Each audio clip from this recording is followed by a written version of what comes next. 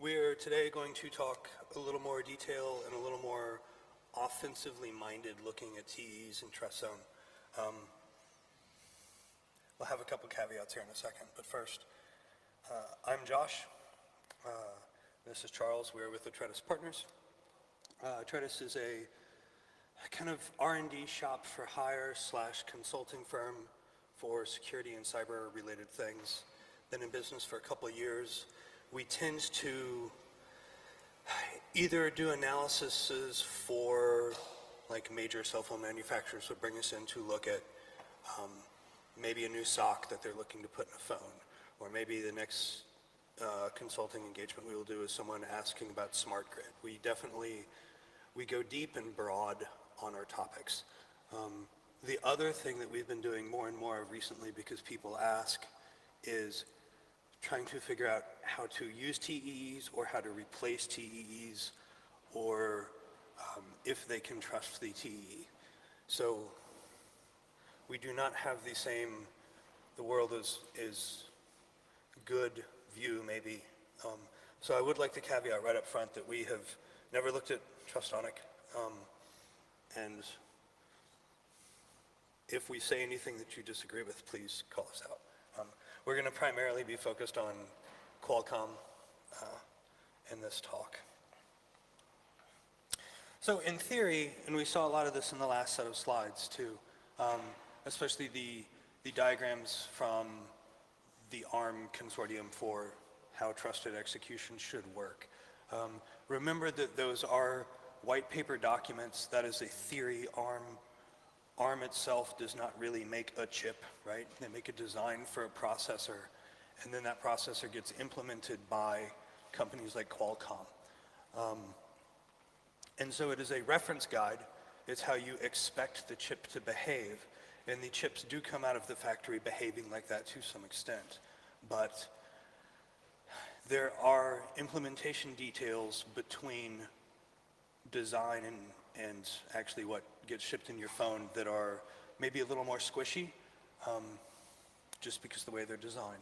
So you mentioned secure boot for TE.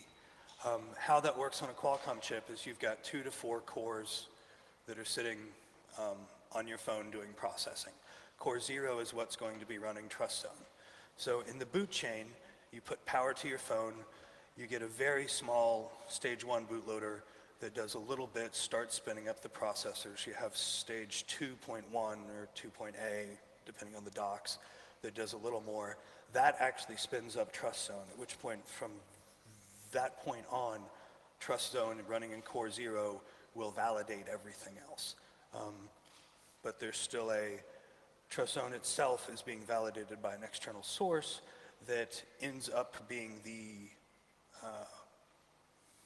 little bitty ARM core that does power management on your phone. So it's trusted, but it's still slightly mushy on occasion. So things like that. And it looks great in a design from ARM, but then when you look at implementation, there are points that you can poke at and they may or may not fail. So trust zone. Yeah, I think we already talked about this. I mean, it's hyped as let's take something that we wished was all secure, which is an Android phone and a Linux kernel and all that stuff, and let's just go ahead and accept that it's not going to be fully secure for everything. So let's magically do something else that's going to be secure, that is another operating system running on the same chip, in its own little box, and just pretend that if we couldn't secure this big thing, maybe we can secure this little thing. And in theory we can, right? But this little thing is only secure when we know all the code that's running in it and we trust all the code that's running in it. Yeah, we've kind of seen this, so I'll skip by. Yeah. A bunch, like everyone else, we have a whole bunch of things that we would love to see happen. We'd love to see truly secure banking. All your demos about e-voting and whatnot would be excellent. But what TZ really is, at the end of the day, is DRM, so Disney, all the movie theaters, or all the movie studios, all the cell phone providers. What's not up here is you also have another slew of companies writing code that runs in the trusted environment, which is all of your actual manufacturers. So Samsung will have specific code. Motorola will have specific code.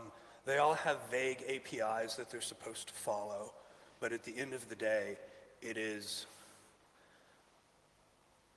a bunch of companies writing code that is not in any way open or public or reviewable at all.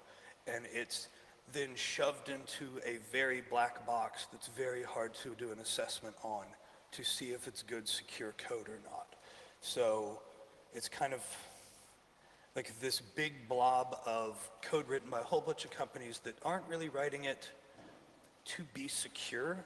It is written to be hard to get to a lot of times, which is different than trying to write it to be secure. Also, especially in the Qualcomm implementation, obviously we've got DRM running over there.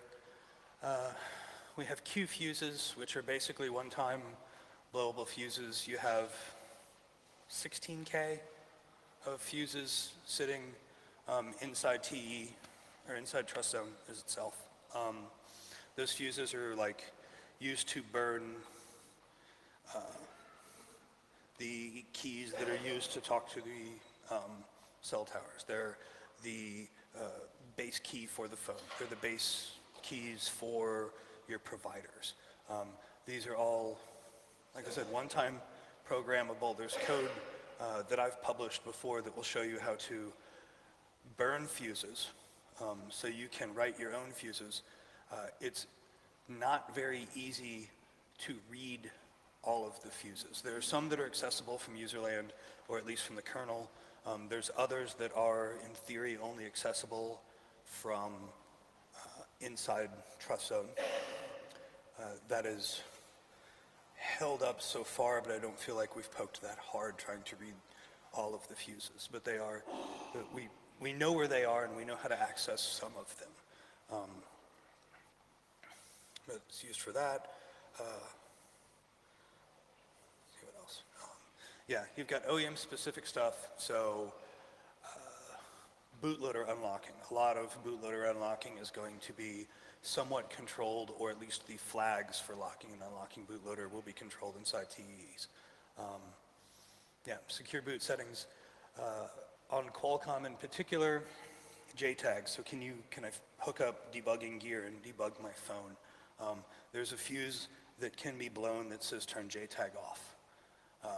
Qualcomm, in their documentation, highly suggests that you blow this fuse before you mass produce and ship devices out to end consumers.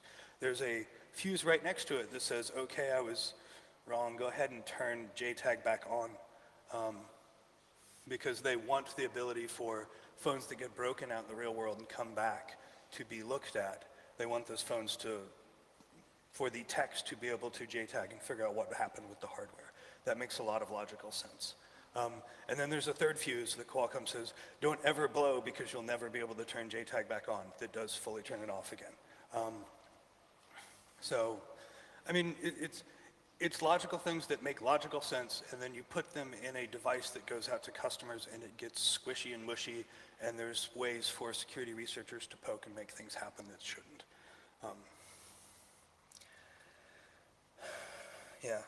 Samsung Knox, which would be a whole talk on itself, is also relying heavily. Okay, so this picture that we're not supposed to make any bigger, probably not supposed to have on our deck at all, is the Qualcomm layout for what is in the 8960. Does anyone have a Samsung phone made in the past 2 years, or a Motorola phone made in the past 2 years? Like anyone? I'm sure. Okay. It's that sock. It's what's running in your pocket right now. You have 4 cores. You have a whole bunch of memory, a lot of peripherals. It's all on one nice little chip. So yeah, this is running QC. The other thing that we haven't poked at before we get into the problems that we have found, there are buses that are accessible directly into trust zone memory, into the secured memory space that are potentially manipulatable at a hardware level and maybe at a kernel level. But those, spending a couple days on them has failed so far, but they still seem slightly problematic. So yeah, we've already covered this. Everyone in the Android world's pretty much running some variant of trust zone. BlackBerry is doing the same thing. Windows phones are doing the same thing. And at a hardware level, they're all really interacting.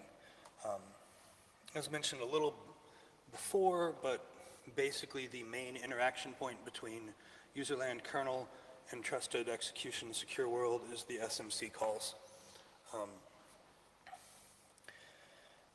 They're not always, are they always fully public? I didn't think they were.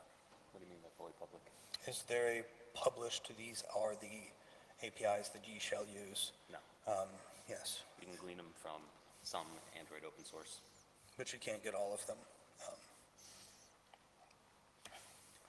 And yeah, it was covered really well in the last talk, so I won't go into it, but there's basically the 4 ways to talk to it or what it can talk to. SMC calls is the obvious correct path. There's some interrupt vector places that you can queue up interactions. There's shared memory, that was already covered. Hopefully it's always shared on the other side of the wall. That's not always the case. And then peripherals.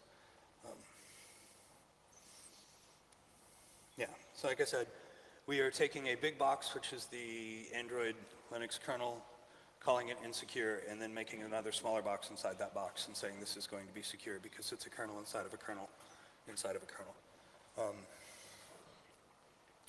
Inside this kernel, it is small, so we lose a lot of the protections that we would actually have at the higher layer, right? We don't have ASLR, we don't have DEP at this layer. There's no, all of the trust for trust zone is built on the fact that you as an attacker should not be able to do anything in that world. That is the, for the most part, that is the sole protection there, is the assumption that that wall is unbreachable.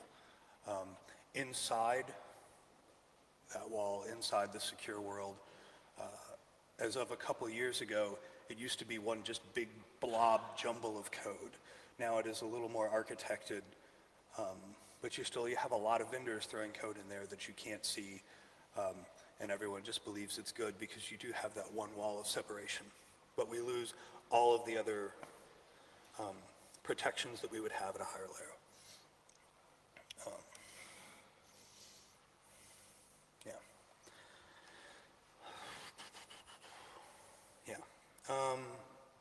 As you would expect when you have multiple vendors doing multiple things inside of a black box, some of them follow the Qualcomm spec on how to do things. Some of them go, we're smarter than Qualcomm, we'll do it ourselves. You have a lot of combinations of the two. Trust zone on inside a SOC also has the ability to reach out and talk to other peripherals, so you can have like a direct channel to the baseband. That is interesting, but not something that we'll go into greater detail on today due to time. Yeah. I feel like I'm rushing because all my stuff was already covered. So yeah, here is the spec as gleaned by us, or here is what is called, I think we'll probably back reference this when Charles starts talking in a second. A services list, and then I'm going to let Charles talk from here.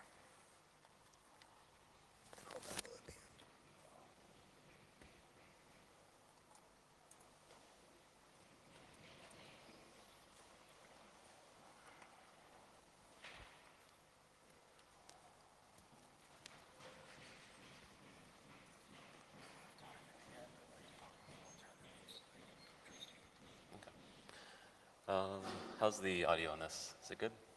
All right, perfect. So just taking a quick step back, these SCM calls, which is how the Android kernel will interface with the trusted execution environment on Qualcomm, this is what it exposes. It's kind of an eyesore. It's not really important what's shown there. But the important thing is there's 50, 60, something in that range, different functions that we can attack. So that's really the easiest attack surface.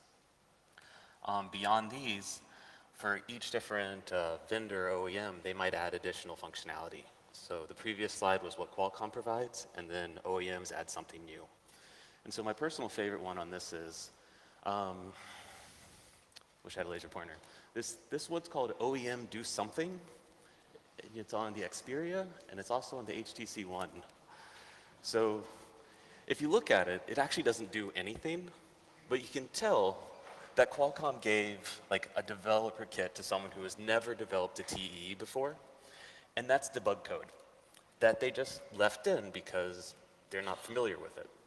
So you kind of have this impression that whoever implemented these functions is kind of making it work. They don't really know the environment that they're operating in, and so we think this might be a great, attack vector. This is a good place to look for trying to compromise the integrity of Trust Zone. And again, the problem with Trust Zone is it's closed source. It has to do with DRM protecting private keys. This is not something people want publicly available. So it's a big black box. And you have the chip manufacturers, you have Qualcomm, NVIDIA, you have the OEMs, the carriers that are putting their bootloader unlocking, the carrier unlocking in there. You have maybe Netflix who is trying to do their own DRM. You have Discretix. So Discretix is a company that sells DRM software to vendors, and that software can then find its way into TrustZone. So you end up with like open source libraries in here too, like OpenSSL. You can find a whole bunch of stuff in there. All right, Josh has already summarized that. So what I'm really going to walk through, and I apologize because there's kind of a lot of source code here, but we were curious if TrustZone on Qualcomm was secure. What does secure mean? Should we use it? And so we tried to answer it not with gut feelings, but to actually try to compromise it. And so I'm going to walk through the process that we did and end up with an exploit that runs, that gives us arbitrary code execution on HTC devices.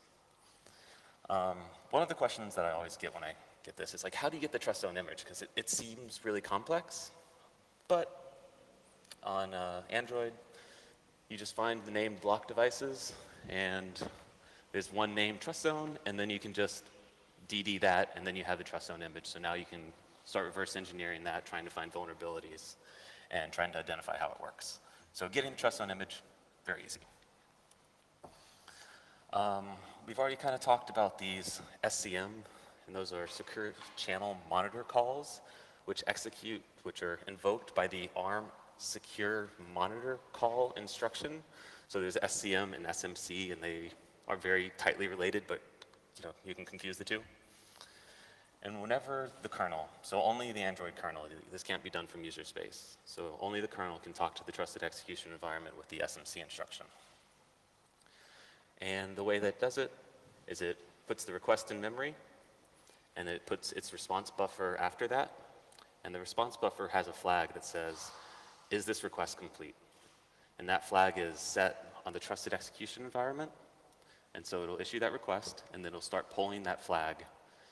And once the trusted execution environment sets that, then it can handle the response. Tons more detail in the Android open source. You can look there if you're curious. But the interface to TrustZone isn't really documented at all. So we have to reverse engineer it to figure out how everything works. So that big table that we had before, we generated that because very conveniently within TrustZone is this table. And this is just a snippet of it. But what it contains is an ID for each function, the name of what that function is so we know what it does, which is very convenient for the reverse engineer, so I don't actually have to figure out what it does. It has what values it returns, so if it returns a buffer, a shared buffer, or just like a return code, success or failure. It has a function pointer to what handles that on the TrustZone side. And then it has, it's kind of very hard to see, but that's 244. What that means is it takes in two parameters. The first parameter is 4 bytes long. The second parameter is 4 bytes long. So using this, you can get a very good understanding of what they take in as arguments, how they're processed, et cetera, et cetera. So starting from here, we started looking at HTC. We chose HTC because there are some really nice functions they exposed: read memory, write memory, memcopy. So it was like, it may have been naive, but I really thought, hey, maybe I could just invoke memcopy and then just copy trust zone data, maybe extract keys. That would be really cool. That would be a great talk. It's just like, well, I invoked memcopy and compromised the integrity of trust zone. Fortunately, it wasn't quite that simple. HTC does this neat thing where they have this bit mask, and whenever one of those SCM services is no longer needed, they disable it. So Qualcomm doesn't do this, so even if one of those services will never really need to be used, if it was only used for secure boot, it's still available, so if there's a vulnerability, it can still be triggered from the Android side. So I kind of like what Qualcomm's doing in terms of, memcopy might have an ID of 20, and this service is disabled. There's a global bit mask, and if the 20th bit is 1, you can invoke this service. If the 20th bit is 0, you can't. So it's kind of a neat thing. Okay, so here's the vulnerability that we found within Qualcomm, or HTC's Qualcomm implementation. It's implemented its OEM discretics, so it was something that discretics added for doing DRM. And we control both parameters. So because we control both parameters, and in the example trusted application that the previous talk had, it had a check saying, let's make sure the buffer that I'm provided is from the non-secure world. There's no check that that buffer is on the non-secure world. So this gives us the ability to make any address in trust zone, or really on the entire memory of the phone, override it with the value of this global that happens to always be 0. So the first vulnerability we have, we can make any address on the device 0. It's a good start. Elsewhere in HTC's implementation, we do see some address validation. So what it's trying to make sure is, this is another SCM service, and it's doing validation of the buffer that you provide. So the validation that it's doing is saying, are you trying to write to trust zone memory? If you are, fail. Okay. That's good, I guess, right? They're doing something. But there are problems with this. If you provide a very large length, you get an integer overflow, and you can trigger writes. What if you provide something greater than 2A03F0s? It'll write there. And an interesting thing about HTC's implementation is Discretix's code was so large that trust zone expanded past this constant value, which is normally where trust zone ended. So you can actually write to portions of trust zone with, despite the validation. And, Qualcomm's a SOC, right? It's very complex. It's got tons of peripherals that might have exposed memory. And this is really only checking the region of memory that trust zone's in. There are plenty of other secure memory segments that you could then use this to kind of bypass and overwrite. So, major problems with the validation that HTC does here. It's kind of an eyesore. It's not super important, but we're going back to the memcopy because I really wanted to use memcopy. I thought that would be fun, right? But so what memcopy is doing is it's saying, is my service enabled? Yes, no. Turns out they do disable it, so I fail right there. If they didn't disable it, they're doing that same sort of checking for if I memcopying to or from trust zone memory, and I'm trying to overwrite trust zone, I would fail there again. Then they do more validation, and it's not important.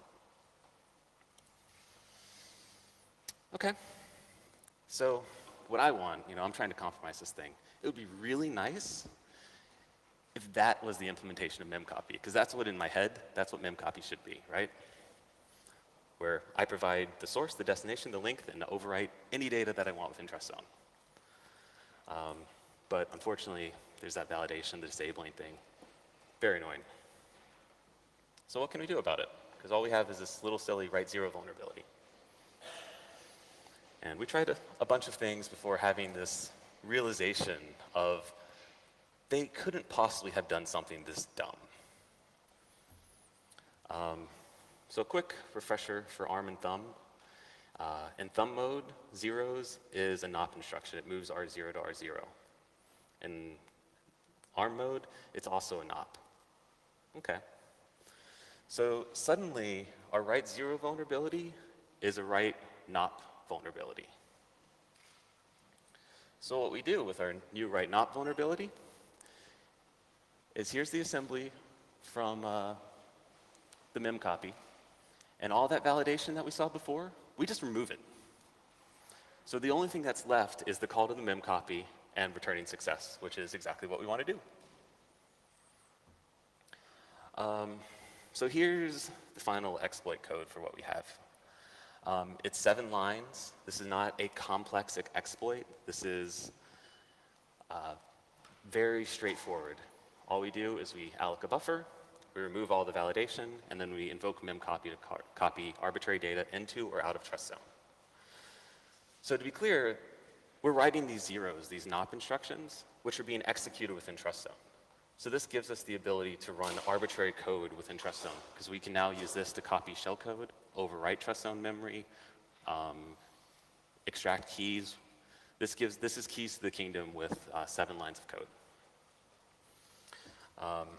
And I should say, this is something that is a problem with HTC's implementation, but the larger problem here is an architectural one. Trust zone, or Qualcomm's trust zone, doesn't have these protections that you would normally expect, ASLR and DEP.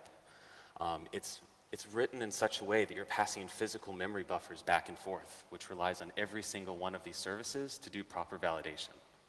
If one of those services doesn't, it's game over. You get arbitrary code execution. And we have this one very simple write vulnerability. And using this write vulnerability, we can gain arbitrary code execution. And it's architected in such a way that the only vulnerabilities that you're going to find are write vulnerabilities.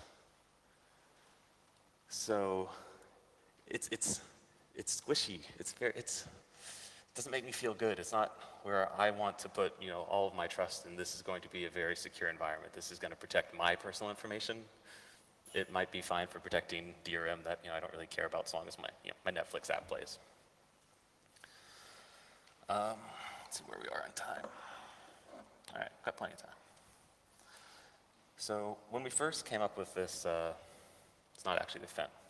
All right. We had a feeling that the previous trust zone talk was going to cover a lot of the introductory material, and so we'd kind of get through this very quickly. So we kind of frantically added more content, so bear with us. But when we first found this vulnerability, we made this claim that it's architected in such a way that you're going to find write vulnerabilities. And these write vulnerabilities, as we've just shown, can be made to gain code execution.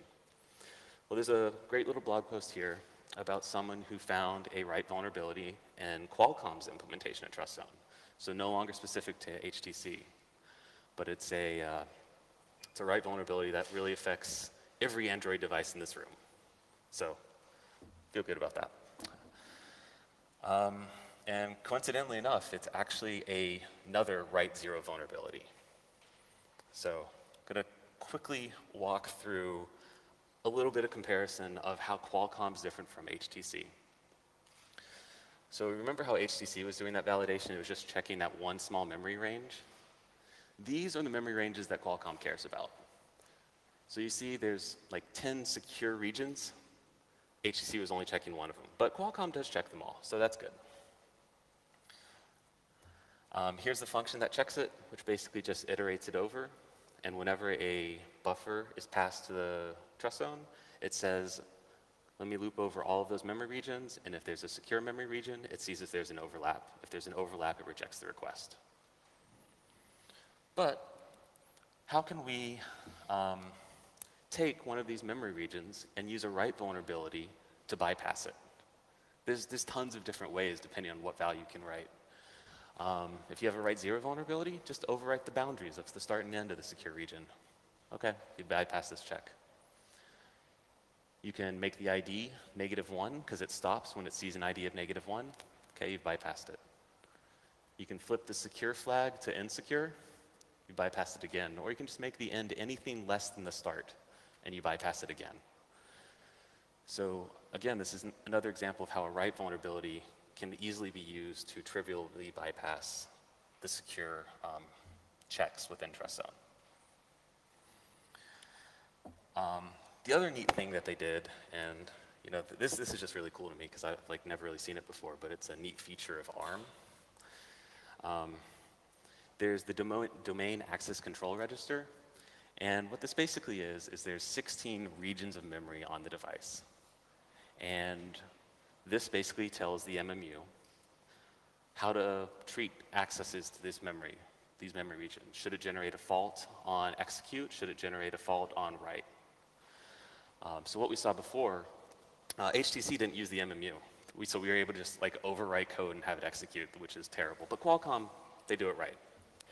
So we can't just overwrite Qualcomm's code. We have to take one more step. And this is the really neat thing that he did. If you can write all ones into this field, you enter this kind of binary God mode, which means the MMU is never going to generate a fault. So then, if you write all ones there, instead of using the translation look-aside buffer for whether it should generate a fault, it'll just allow it. So you can read anything, write anything, execute anything. So that's a really neat technique that hopefully I'll get to use someday. Okay. I'm going to segue again. I'm going to leave Qualcomm a bit behind. So when I've said TrustZone before this, I say TrustZone, but there are tons of implementations of TrustZone. Before this point, I meant TrustZone as Qualcomm's TrustZone implementation. Does anyone in the room know what Trusty is? Ooh. Do you work at Google? Lucky guess, huh? Maybe you should come up and give this piece. But not to ruin the surprise of sneaky Google. Android has kind of a fragmentation problem. I think everyone in this room knows this. But when we talk about Android fragmentation, what are we really talking about? We think OEMs are adding shared libraries, they're changing functionality, they're adding their own apps, they're changing configuration, they're adding custom OTA updates. Carriers are doing the same thing. This is what we think when we think of fragmentation. But TrustZone also has a fragmentation problem.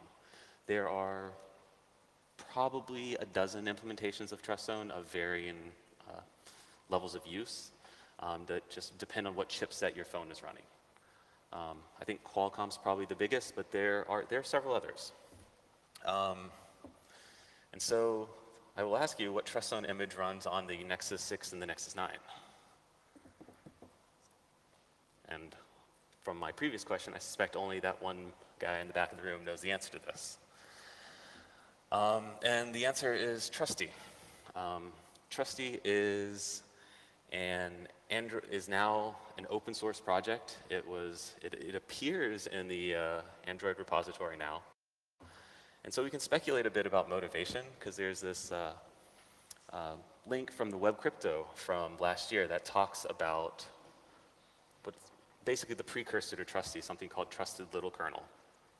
And it's an open source version of TrustZone with the ability, or that was probably created with the motivation of lowering the barrier of entry, allowing more devices and more manufacturers to standardize on a TrustZone implementation, coming to market and not having to pay their engineers to maintain software that they don't really care about too much. This quote's kind of my favorite from the slide deck. I don't really know what it means, but it's existing TrustZone software stacks facing a variety of challenges supporting all requirements of our partners, including the defense intelligence communities. I'm really curious what the intelligence community's requirements are for Trust Zone. I hope there aren't any, but I'm now glad there's an open source version of it out there that hopefully other people will develop. This might be a look forward on like where Trust Zone implementations might be going. I don't know. But the big speculation on it is it's likely NVIDIA who developed this, who put together this slide deck, wanted a Trust Zone implementation. That was someone else's problem because it'll be cheaper that way. That's my speculation. So the way that it's architected is it builds on an open source kernel called Little Kernel. It's very favorable license, an MIT license. It's on GitHub if you want to look at it. It's a very small kernel. It's something that you would normally think as like a real-time operating system, not like a Linux or like a legit operating system. It's very small. It's something that you would expect to see on robotics or some other embedded device like that.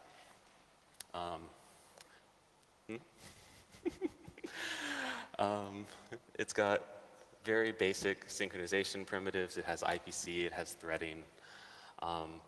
But what it doesn't have is the ability to really run within Trust Zone, because we've seen Trust Zone has the secure monitor layer that ARM requires. It has these SMC handlers. There's secure user apps and secure kernel, and that wasn't in LK. And so all of these different things were added to it and can kind of be looked at on the Android repository. It's architected, black doesn't show up very well, but basically just like every other Trust Zone implementation, TEE, you have user applications on the Android side that can talk to device drivers, go into the kernel can then make the SMC calls over to the secure side, and then those SMC calls can be dispatched to whoever's going to handle them. So the thing that's nice about this, as opposed to Qualcomm's implementation, is Qualcomm handles all of these SMC calls inside the secure kernel. So, they handle them here. So that means if there's a vulnerability in those calls, it's kind of game over. This seems to, so the problem is the open source version, the apps aren't open source. So I don't really know what the apps do yet. This is kind of a look into future research, kind of something that we want to look into more detail later. This is just,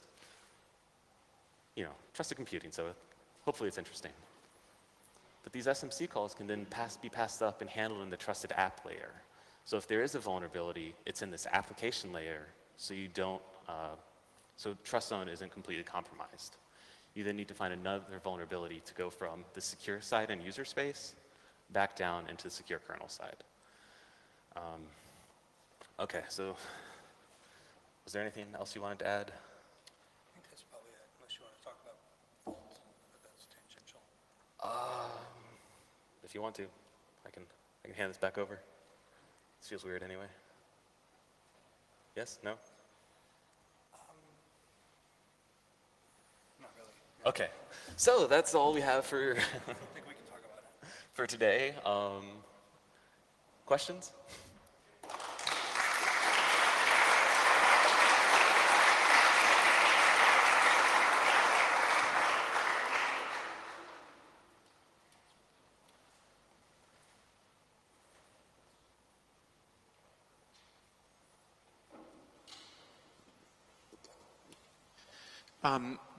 In your talk, I hear a little tone of unhappiness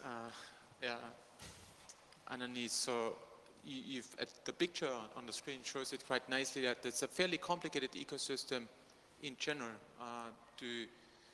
where you have different companies offering different components. One could argue that this is a sign of openness and innovation, because you can place different operating systems, even open source ones, on these kernels in the secure world. You can also do it as you can do it regularly on a normal world as well. And you can run, different companies provide different applications, like we have on desktop devices today. And that's supposed to be a good thing. But of course, there's also a downside because it makes things more complicated. You mentioned the APIs that Global Platform developed, and there was an attempt, may not have worked out as people liked it because not everyone uses those APIs and so on and so on. But I see that one of the criticisms that you have is that the implementations are not really open and it's very hard for you to analyze them. On the other hand, that's very common in the industry overall. Not everyone has a business model where they want to release everything. Think about graphics drivers, think about baseband modems, even operating systems, and also Android. Not everything is open. So I'm wondering whether how one would actually address this unless you go ahead and build your own company and change that state of the game. And sometimes also, for example, when you were complaining about, well, it's sometimes hard to say where you actually addressing your complaint. Is it more on the side of some specific company, an implementation of a specific company, an architecture feature, or what specifically? For example, with OpenSSL, when the bug was found, is it a failure of OpenSSL? Is it a failure of TLS standards? Is it a failure of the standardization process overall? Is it a software sort of process failure, et cetera, et cetera? So it's often very difficult to see on like who should you actually blame and what would be the possibility to fix it. So I was wondering whether you have spent some thoughts on how you could actually make things better, or how the world could be better, a better place. There's a lot needs to change.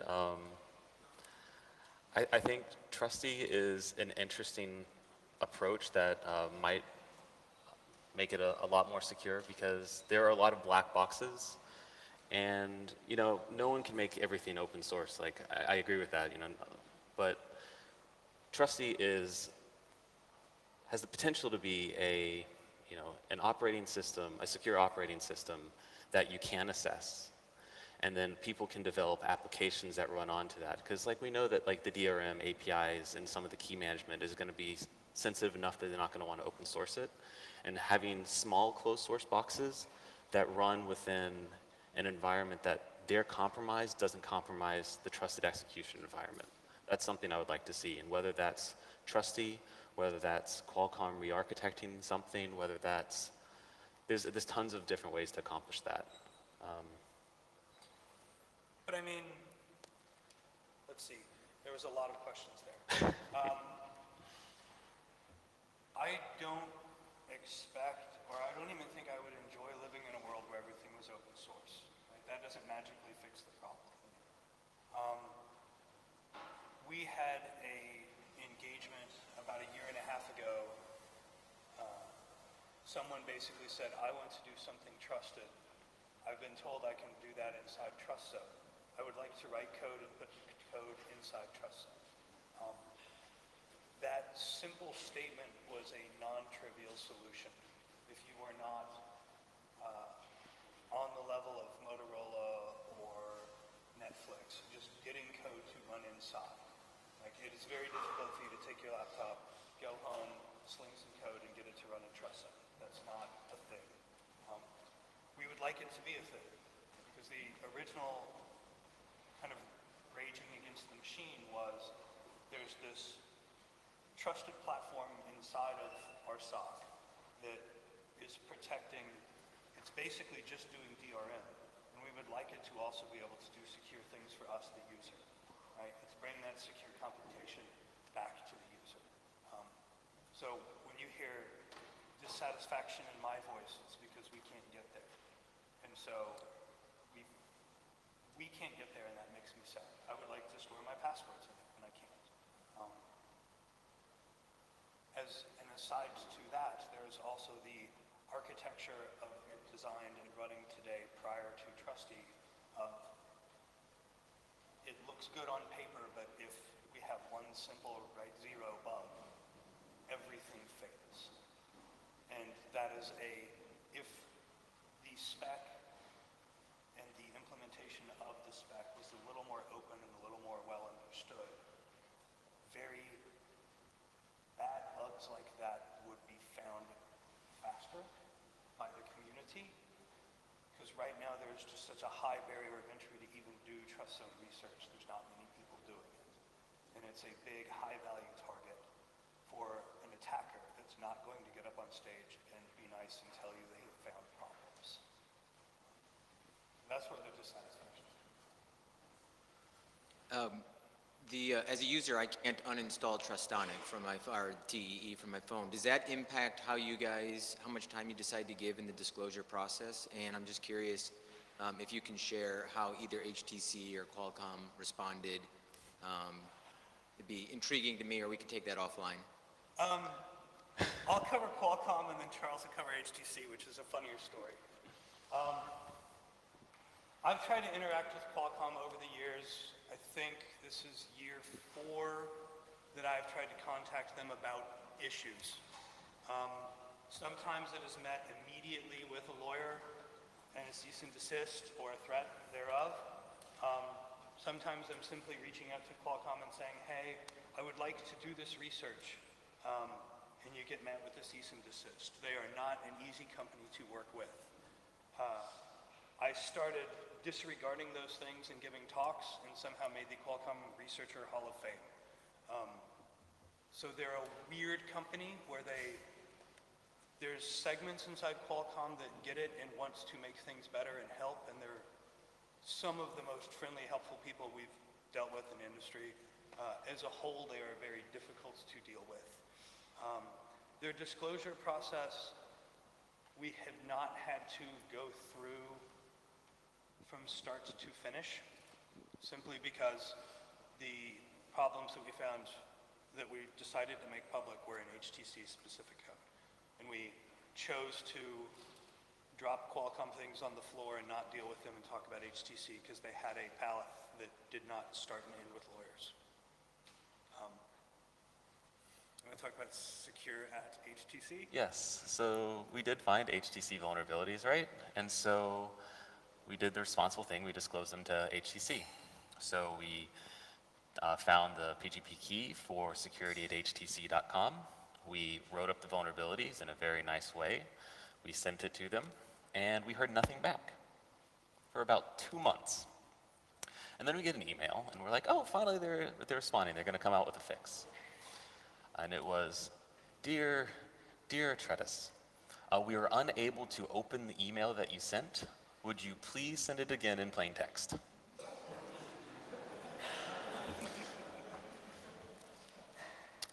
We sent it again in plain text. We heard nothing for about another 2 months. They emailed us back saying, these vulnerabilities have been fixed. We would appreciate it if you would verify, at your leisure. We're like, oh, cool. We pull out the device that we've identified the problem with. We checked for all updates. There are none. It's still vulnerable to the exact same vulnerabilities. We email them back. We say, please give us the firmware with this fix, and we'll be happy to verify it for you. And we haven't heard back since. So. And that was a year plus ago now? Yeah, and the update still has not come out with these fixes yet.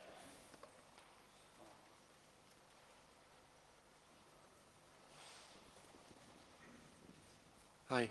Do you have any recommendations on how to protect against what you have done against the trust zone in the Linux level or something else, secure boot?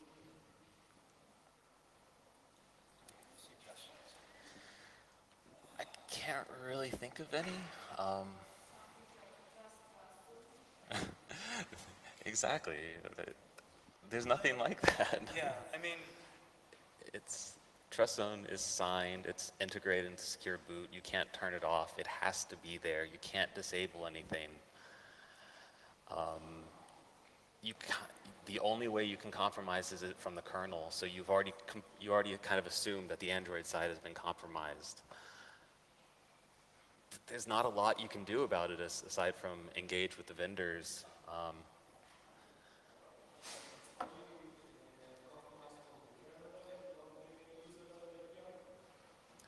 No, kernel level.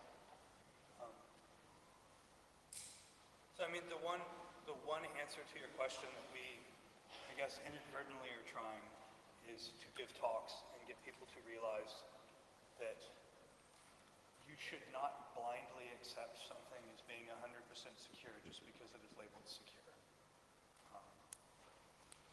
That you should question that, and you should always balance out the value of what you are trying to secure with the value of an attacker. I don't think we've ever seen anything that is truly unbreakable, right? At least in the consulting world, we tend to look at what does it cost an attacker to get this information versus what is it going to cost the company if they lose that information. And you can start putting return on investment values there and get a pretty good understanding of I'm not going to hire a research lab to decap a chip and do physical reverse engineering and spend $5 million so I can pirate one movie. Right? That's ridiculous. Is it going to cost me more than 10 minutes of my time to pirate a movie? Then yes. Right? So it's a understanding what TrustZone is good at and what it is not good at. Instead of just blindly saying, oh, this thing's trusted, it's awesome, let's do everything in there. Let's do all of our e-voting in there. Let's do all of our credit card payments. Let's maybe have a second thought before we just say this is magic and it solves our problems and put all eggs in one basket. Because a scary use case that I have is, why should, watching a DRM encrypted video, why should watching that video potentially compromise TrustZone, which could then, they could use that to steal my personal information, my credit cards, or any information that is stored in the TrustZone side. The fact that I'm watching a video should not directly yield to the complete compromise of my device. That's the really scary thing in my head that I don't want to see happen. And this architecture should, in theory, fix it if this architecture is followed. Yes. If I mean, if people think back, way in the birth of Linux, right? You were passing physical addresses from user space to the kernel space. They went away from doing that. They went to ioctls, copy from user, all that kind of good stuff. But ARM's TrustZone is architected such that you're passing physical buffers back and forth. Like, they didn't learn that lesson. And to run on, according to the ARM spec, you have to do that. There's no other alternative. So it's, adding an architecture like that helps, but there's still this underlying flaw of you're passing physical addresses back and forth.